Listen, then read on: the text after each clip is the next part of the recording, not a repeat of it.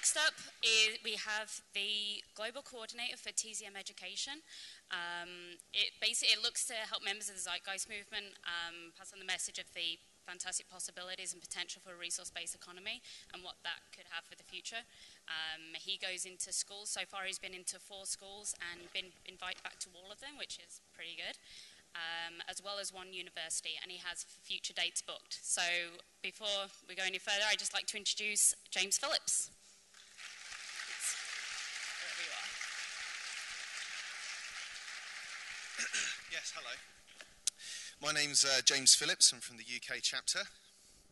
Slightly out of breath from running all the way here.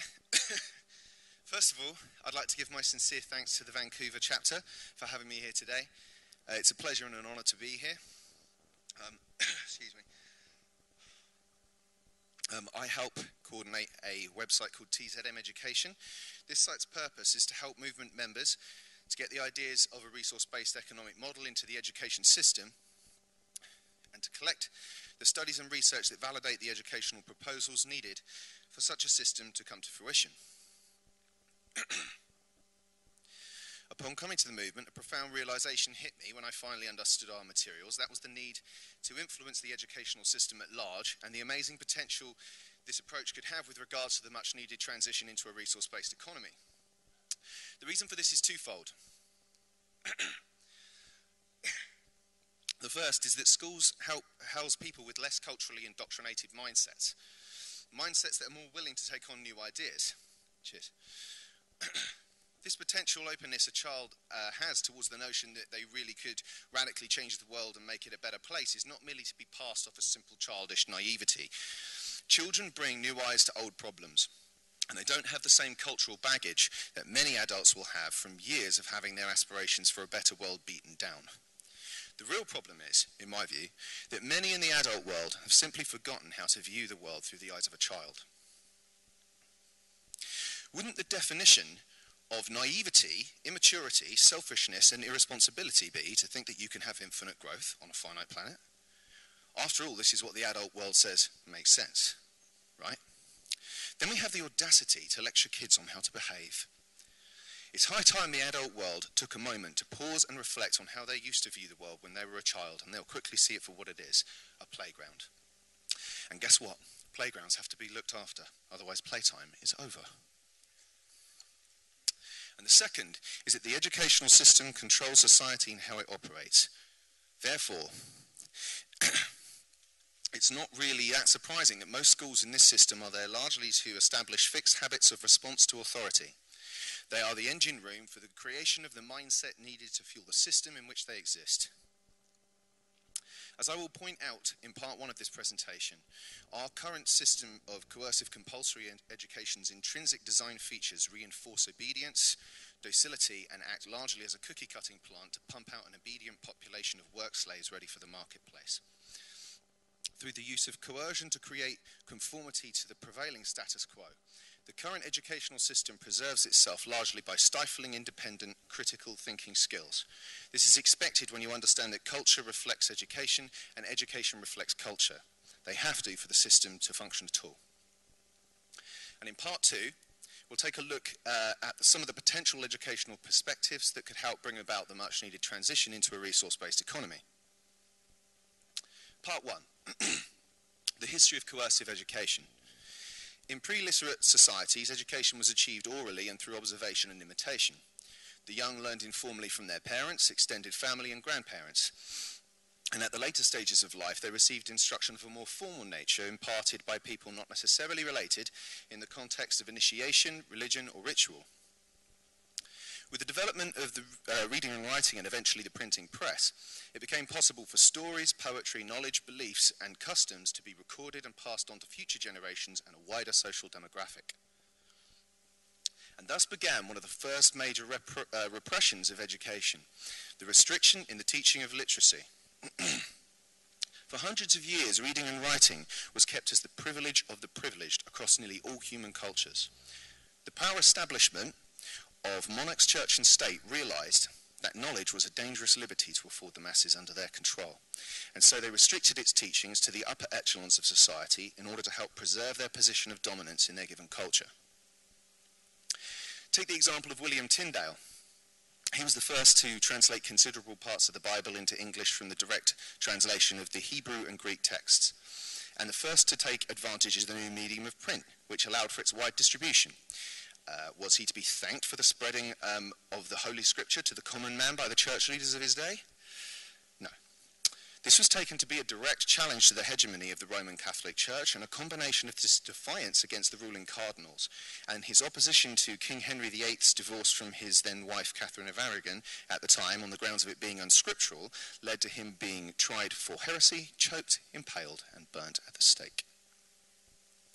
So whilst Plato's Republic is widely credited with popularizing the concept of compulsory education in Western intellectual thought, it was not until the time of Martin Luther and the Reformation in 16th century Europe that the first compulsory systems of education were set up.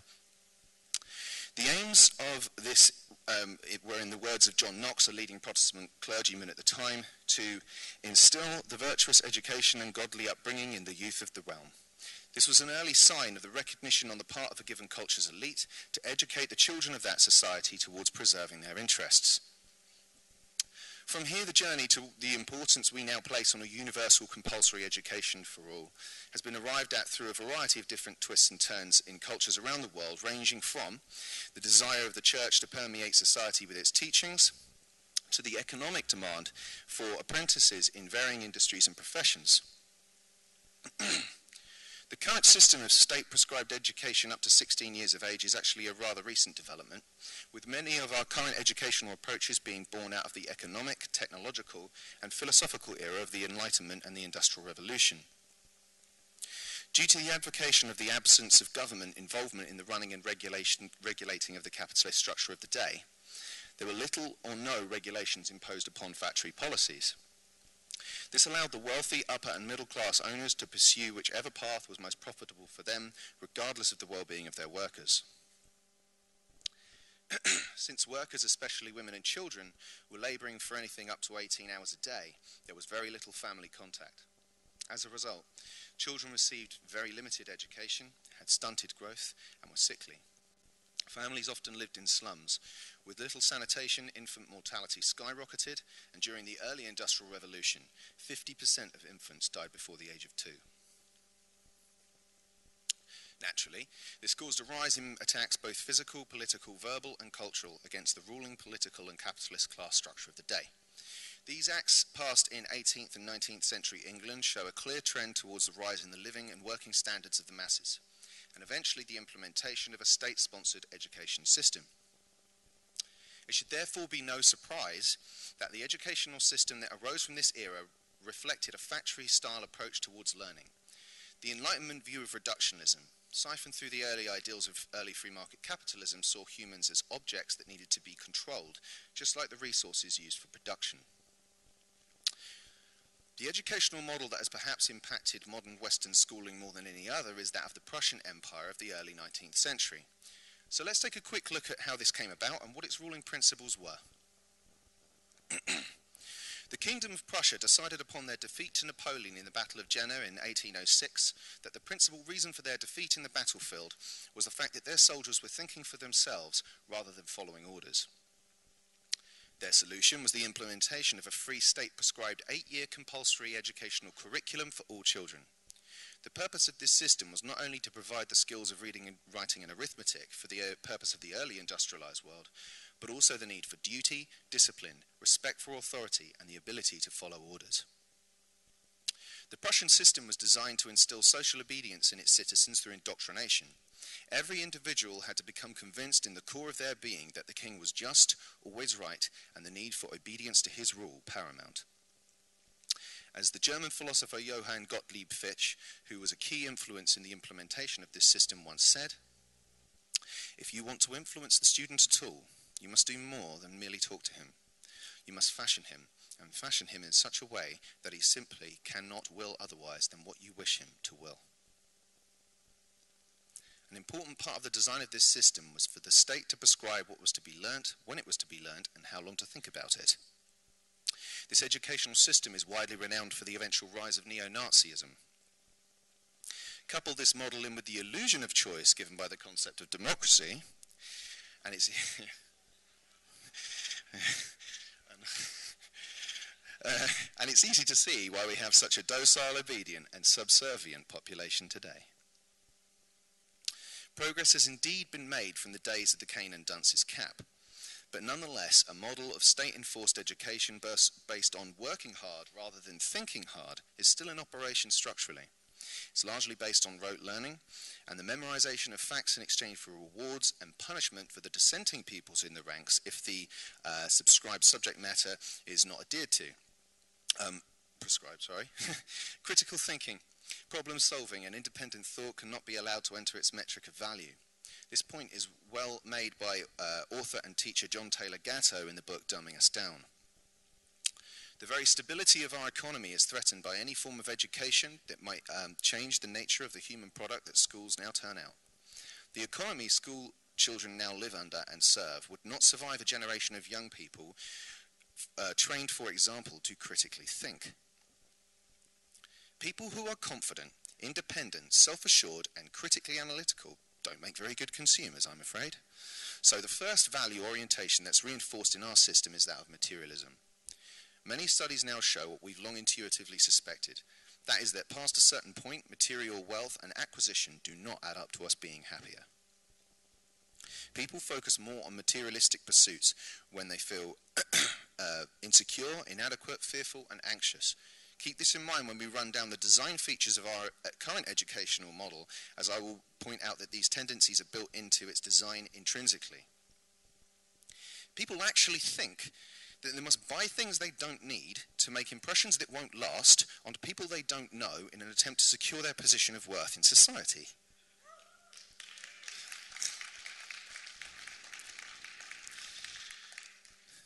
Materialism is therefore a rather easy value system to attack, and many will readily admit that it's a foolish value orientation, but they still go out and buy things they don't need out of a culturally reinforced obligation to the prevailing status quo, as well as the obvious and futile attempt to try and fill an emotional need with a temporary materialistic one. Unfortunately, this void goes unrecognized with the missing components needed to fill it. These being personal purpose, self-realization, self-esteem, belonging, and positive family and communal bonds, none of which come free with your next purchase, I'm afraid. But this is the mind lock that people are stuck in. It defines their belief system through its reinforcement through their culture, and so in turn their worth as a person, despite how despotic it is. Anyone who challenges this precept is ostracized from the herd and marked as a potential threat. It's the same as labeling someone a conspiracy theorist. No need to look at the information objectively, just go with the mainstream view and what authority figures tell you, because after all, why would anybody in authority lie to you? Right? Well, because put simply, that's what they'll do in order to preserve their interests, if necessary. And this is what's being done through the current antiquated design of the school system. For example, it's said that the system is there to promote a love of learning, but upon closer inspection, it's clear to see that this is a fallacy. True learning is self-directed, meaning that it's pursued because it's something the student wants to learn intrinsically through intrigue, not due to the extrinsic motivating factors such as arbitrary grades and test scores. If it's a love of learning you are trying to foster in the young, then this system is the antithesis of that aim.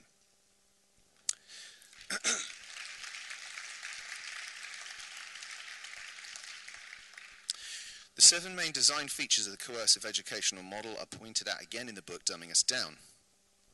They are confusion, class position, indifference, emotional dependency, intellectual dependency, conditional self-esteem, and surveillance. So, let's go through these attributes briefly, starting with point number 1, confusion. Yes, it was a confusing time, wasn't it? This is instilled through the seemingly unrelated relationship of subjects to each other and the natural world. This is why the question, why will memorizing this information be useful to me later on in life, is so often asked by pupils in school.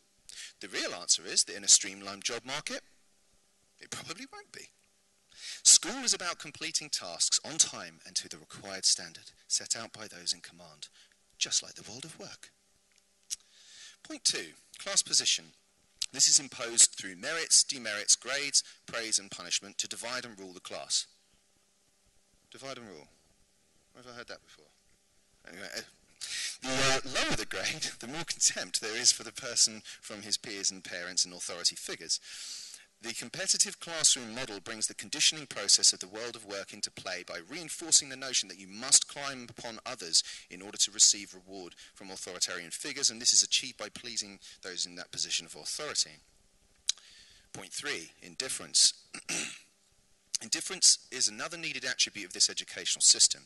You must show your enthusiasm for a given topic and respond in the subscribed way for authoritarian favour, even if you find the subject and the way it's being taught uninspiring and dull. This is perfect for the world of work, because even if you hate your job, you still need to pretend that it's the best and most amazing thing that's ever happened to you. Who knows, if you're a really good boy or girl and show us how interested you are in the meaningless, boring and most likely pointless tasks set out for you, then we may just give you some more debt slip tokens in next month's goodie bag, or a nice little word title in front of your name. Lucky you. Another way of instilling this attribute of indifference is by the ringing of bells. This is a classic operant conditioning technique, signifying a break in concentration of the student. Promotes the subconscious idea that no task is worth thinking too deeply about, and that when the boss says it's time to move along to the next workstation, well, it's time to move along to the next workstation. Like the memory hole in 1984, the ringing of bells serves to destroy both past and future, making every interval of time, just like the last, helping to reinforce a state of permanence in the very fabric of the reality prescribed by Big Brother. Point 4. Emotional dependency. Through the mechanism of punishment and reward, it's easy to make sure that self-esteem is dependent upon whether that person in the position of authority says you can feel that way about your actions. It's easy to see how this one-size-fits-all educational system is not designed to do anything other than reinforce uniformity and obedience to the prevailing status quo. Point 5. Intellectual dependency. Good students wait for the teacher to tell them what the truth is. The prescribed curriculum is all that's relevant, so we must wait for those in the positions of authority who possess the relevant knowledge and information to deliver it to us on a spoon. Deviation onto a chosen path of interest is prohibited. Point 6. Conditional self-esteem. People must be told what they are worth by those in the know. They are allowed to feel good about themselves when they're told they can. This is further perpetuated by the imposition of grades and mandatory standardized test scores being sent home, so that the shame and pride aspect can be reinforced yet again by more authoritarian figures in the form of a child's parents. The system, as pointed out earlier, could simply not take an influx of self-evaluating, confident, objective, critically thinking and emotionally stable people. And finally, point 7, surveillance. Lack of privacy is another necessary attribute to reinforce in a system of dictatorial control. Class changeover lasts close to 300 seconds to limit promiscuous fraternization. Children are encouraged to snitch on each other so that Big Brother can remain informed of the behaviour of its minions at all times. Of course, the domineering force of the state can't end at home time. It must be continued on with a second shift in the evening called homework. Heaven forbid that simple family time or an individually led-based learning process free from state command and control should take place. And just in case you do get any funny ideas, then we have television, with its corporate-owned advertising agenda to perpetuate the values, emotions and set patterns of behaviour required for the mindless obedience and consumption awaiting you in adult life. It's important to note that there are many well-intentioned and good teachers out there. Many of them feel the same way about this system, and they are often under immense pressure to turn out good results. So in some ways, it's simply astonishing that there are any good-natured, fun, inspiring and vibrant teachers out there at all. Unfortunately for them, it's like trying to pedal a bike uphill with no wheels. The structure itself is flawed. So what do we do about this despotic educational design? How will we change it, and what will our new educational imperatives be? In part 2, we'll look briefly at the educational perspectives needed for a resource-based economy. This is laid out very concisely in the book The Best That Money Can't Buy by Jacques Fresco. A must-read for anyone who wishes to understand the resource-based economy and how it works. The more intelligent our children, the better our lives and the richer our culture will be. Every child using drugs and living a life without direction and purpose is damaged life that we will have to pay for in the future. It is our children who will inherit the future. With the proper information and nurturing, they will understand that Earth is a fantastic place capable of providing more than enough for the needs of everyone. The attributes of this educational model for a resource-based economy are then outlined in the same chapter, some of which are working towards regarding the world's resources as a common heritage, transcending the artificial boundaries that separate people, outgrowing political governance as a means of social management, utilizing the highest quality products for the benefit of the world's people whilst eliminating planned obsolescence, encouraging the widest range of creativity and incentive towards constructive endeavors, arriving at methodologies through careful research rather than random opinions, and providing not only the necessities of life, but also the challenges that stimulate the mind whilst emphasizing individuality rather than uniformity.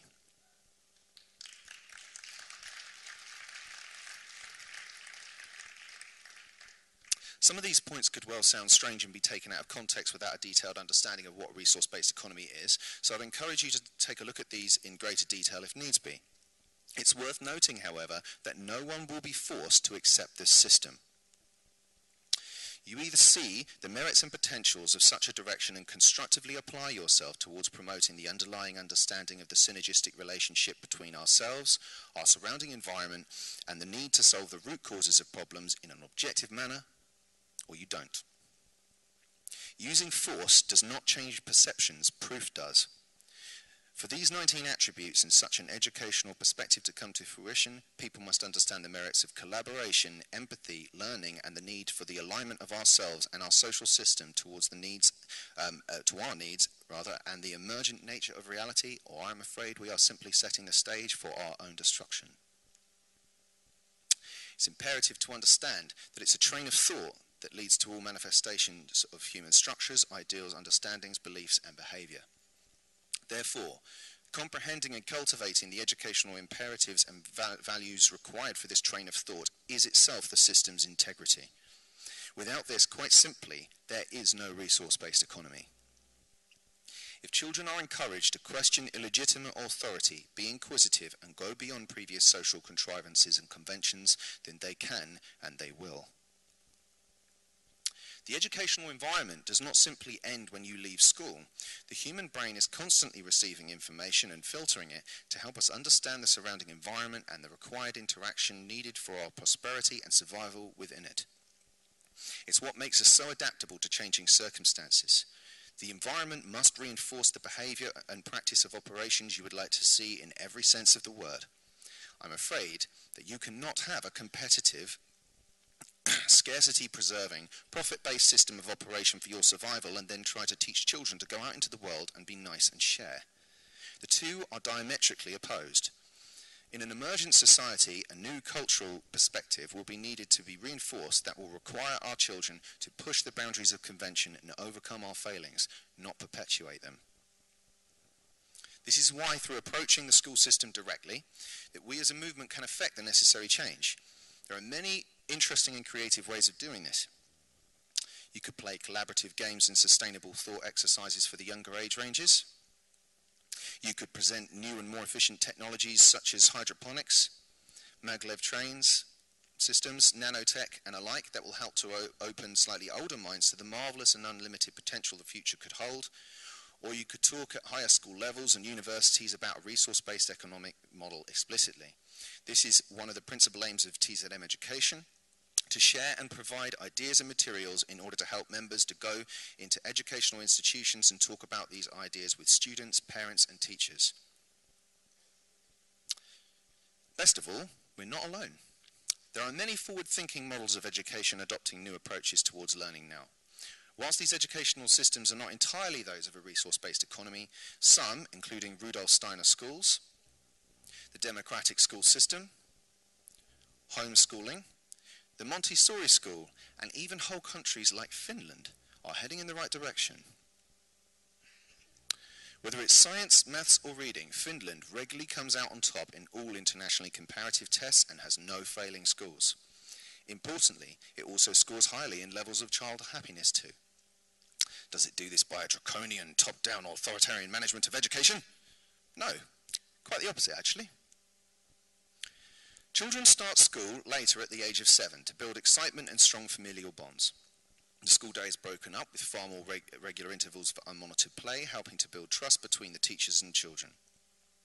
Teachers are held in the highest regard and they are highly educated. There are often 3 teachers to a class in order to help struggling children. Teachers are called by their first names and they stay with the children from ages 7 to 13, helping to build an understanding and relationship with the child and their parents. Class learning is a collaborative effort rather than a competitive one, and the same is true between schools as there are no school league tables in Finland. Because Finland has no failing schools, there are subsequently very few private schools, and any that do exist are state-funded. There are very few tests, instead choosing to base academic ability on assessment, and there is virtually no homework, and they are better for it.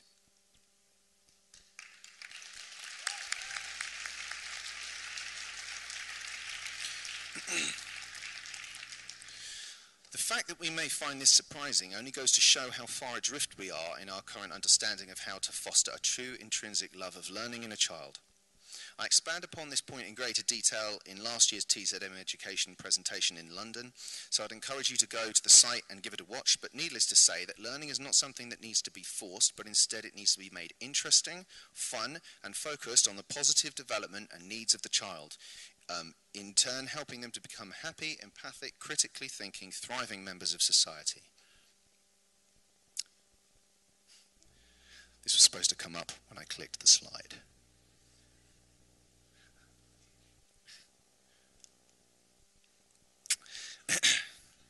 As has been stated in our materials before, personal interest must become social interest if we expect to survive in any meaningful way as a species on spaceship Earth. In this sense, people would become the currency. The next person you meet in a resource-based economy could be a member of a team for research into new medicine, transport systems, or food distribution. To hurt them would be quite literally to hurt yourself. In our current system, the parallel would be to take a $20 bill like this and tear it in half. The reason you don't see that happen is because there's no reinforcement for it. The artificial monetary sequence of value is what is reinforcing our culture today, not people, and that simply has to change.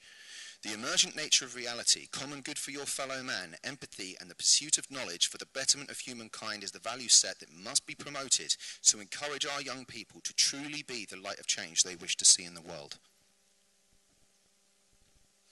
If we do nothing, nothing will happen. Don't let people tell you that you're a fool for wanting to change the world for the better.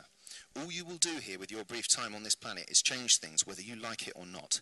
What you change and to what extent you change it is contingent upon your actions, not someone else's.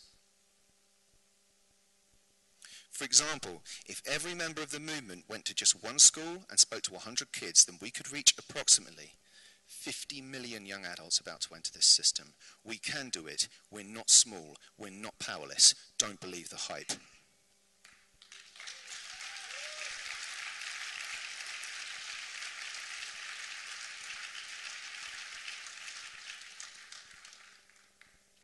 Because quite frankly, this is not the best we can do. And I, for one, will not stand for it. I will not allow my children to grow up in a world that thinks that a system that lets billions starve whilst a few prosper is the best we can do. For a species that's capable of so much, we are failing in all the areas it really matters the most, and for no other reason than an outdated game we created thousands of years ago called money. I vow that as long as there is air left in my lungs and blood running through my veins, that I will not stand by and watch whilst millions of mirror images of myself continue to suffer and die needlessly for nothing other than the false adulation of meaningless pieces of paper like this. It only has the value that we place in it, and I, for one, personally think that this shit has got to go.